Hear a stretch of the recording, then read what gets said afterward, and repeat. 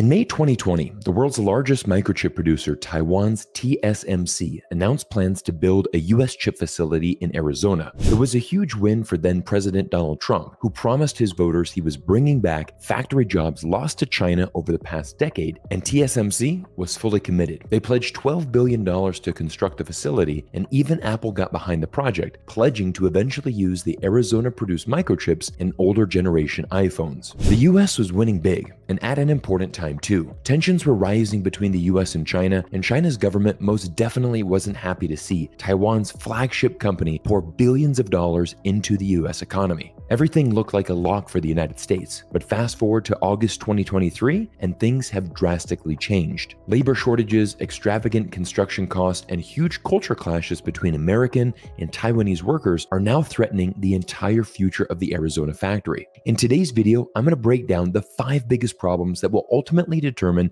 if TSMC's Arizona investment will be a success or a complete failure. But make sure you stay tuned to the end of the video, because the 5th and final reason is something that I guarantee almost no one inside the United States saw coming, but it's so huge and revealing, it could ultimately change the entire future of the microchip industry as we know it. Problem number 1, construction cost in the United States. TSMC has now pledged $40 billion towards the construction of 2 fabs in Arizona, but executives are learning a hard lesson that building in the United States is significantly more expensive than Taiwan. Labor costs, permits, regulatory compliance, and rising inflation have skyrocketed costs in recent years.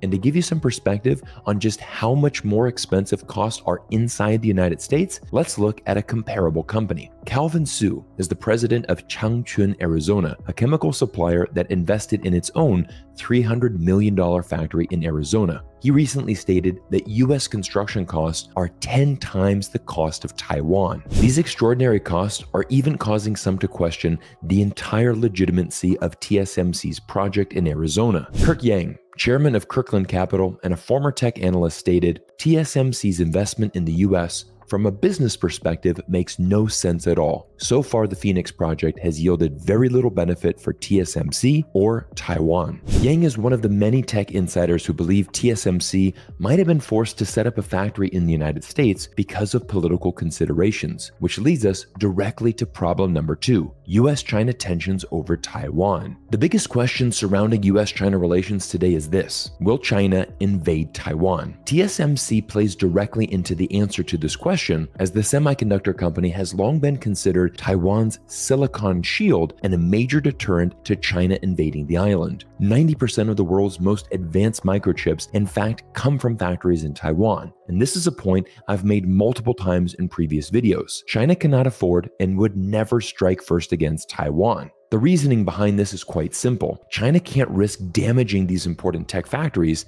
as it would be a major own goal and compromise the very technology China needs to grow its own economy. But many US politicians are adding fuel to the fire with their inflammatory comments designed to provoke Beijing. Many US politicians are now advocating for the US government to abandon the One China policy that has guided the United States and China relationship for well over 50 years. Many politicians also want to move Taiwan closer to formal independence. Comments like these are not only reckless, but goes against the very will of Taiwanese people. Less than 2% of Taiwanese want formal independence from China. But consider the recent comments from US Congressman Seth Moulton, who stated if China were getting close to invading Taiwan, he would support US aircraft bombing TSMC factories in Taiwan just to make sure that China doesn't gain control. When you hear comments like this from US politicians, it's hard not to imagine that political pressure from the US didn't play a role in forcing TSMC to build this factory in the United States, which leads us to problem number 3,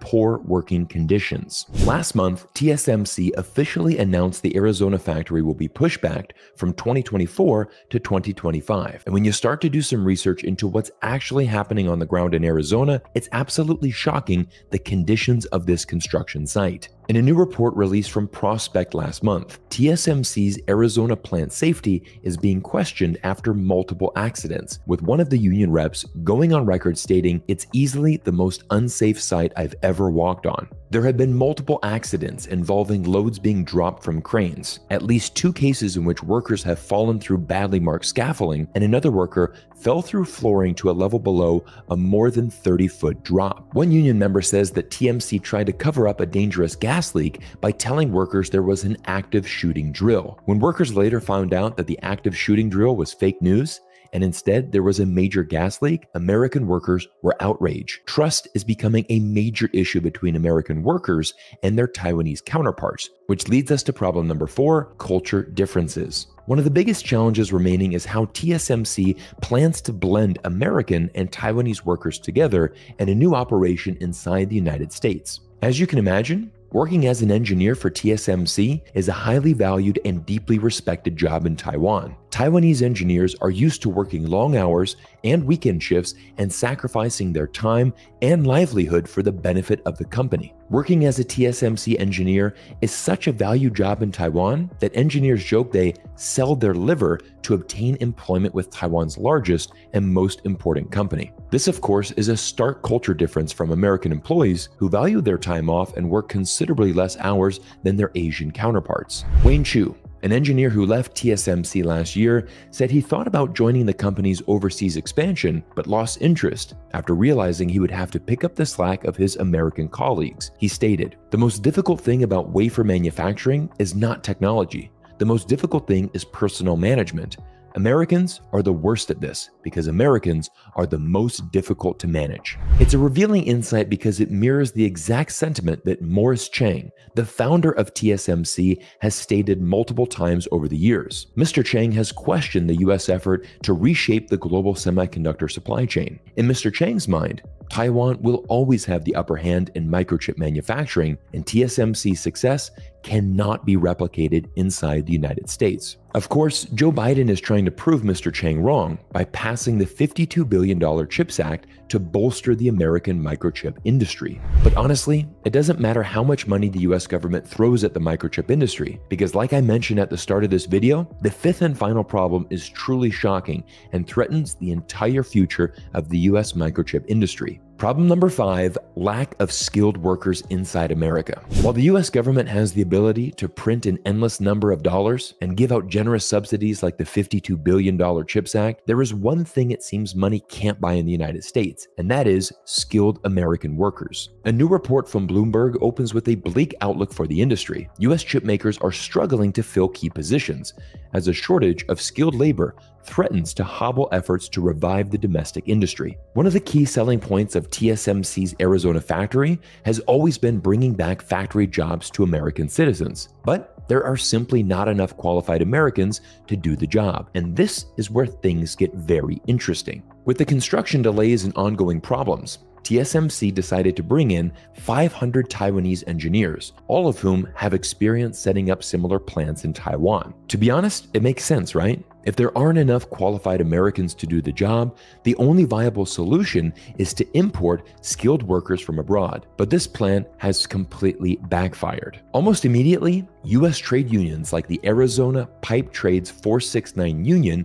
started a petition to block the issuing of work visas for these 500 Taiwanese engineers. American workers are growing angry with TSMC, and other websites like protectazworkers.org have been launched to raise awareness and stand up for American workers. Interesting enough, the problem goes both ways, as even the Taiwanese are becoming fed up with their American counterparts. A popular Taiwanese YouTube channel with almost 3 million subscribers posted this video online last week, accusing American workers of being lazy and incapable of building the plant. To be honest, this entire situation is one giant mess, but the core issue from this entire ordeal is that while it's great to welcome foreign direct investment and create jobs for American citizens, we can never forget the United States is a nation of immigrants, and the only reason the US became a strong country was because it welcomed the brightest minds from around the world into the United States. Sadly, this doesn't seem to be happening anymore. A new report from Chemistry World released earlier this month shows the shocking truth. Scientists of Chinese descent are leaving the US at an accelerating pace, with more than 20,000 scientists of Chinese descent who began their careers in the United States have left for other countries, including China, between 2010 in 2021. Everyone, I can go much deeper into this report about why Chinese scientists are leaving the United States, but I'll save that for a future video. In the meantime, I hope you've enjoyed this deep dive into Arizona's TSMC factory, and it's time that you let me know what you think of this factory in the comments down below. Finally, if you're a long-term viewer of this channel or new here, I want to share with you a new platform I've recently launched that provides you a better way to connect with me and other fans of our YouTube channel. I recently launched a locals page, which essentially is a platform that gives you more access to me. I'm going to be updating my locals page with exclusive content, behind-the-scenes footage, and it will also be a place where all the fans of the channel can interact and share information with myself and other members of our community. The best part is that you can join our new community on Locals as a free user to get started, and if you'd like to support the channel, there is also an option to upgrade and become a premium supporter and gain extra perks. I'll drop the link down in the description below